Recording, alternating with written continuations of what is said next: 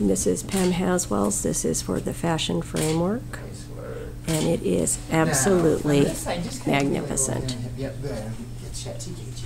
Very good. So you kind of take notes Awesome. if you want. I'd love to. And a close-up of the neckline, how it rolls. Kind of Okay. see what.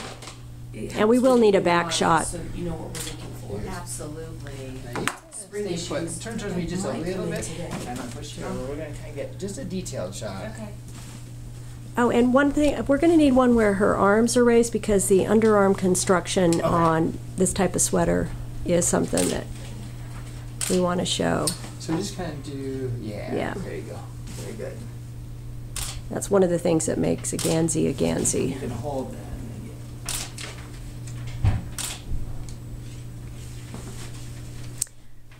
Yeah, our audience wants to see stuff that one does not normally get to see. Could you hold your arm up here? Now spin around for me so we get kind of a back shot. Yep, very good. Now, so it's just It's more educational. Yeah, just like that. And then just straighten out right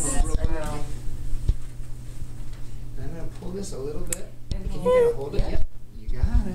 Sometimes that's the first thing a knitter will ask you to do is to lift your arm up so they can check how well you've done your underarm construction.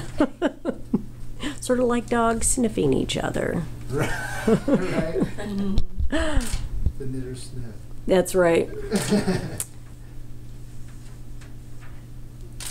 And if we could get a side detail of the little split there, but also how the the seam is different on this side. How that rotate for me just a little bit. Yeah. Good. And then have you release that part. We'll get it to lay kind of smooth. Yeah. And then kind of keep that hand about right. Yeah, just so you can see that kind of detail.